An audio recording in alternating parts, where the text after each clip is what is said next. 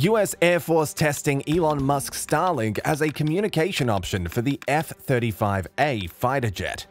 The US Air Force is currently testing high-speed communications options to support their F-35A fighter jet in remote and harsh locations, with SpaceX Starlink satellite internet being one of them. The tests were designed to evaluate and investigate high-speed communications in remote locations. After all, the flow of information is critical in a wartime environment, as demonstrated by Starlink's performance in Ukraine. Starlink has assisted Ukraine in staying connected to the internet during the Russian invasion, which officials claim has saved many lives.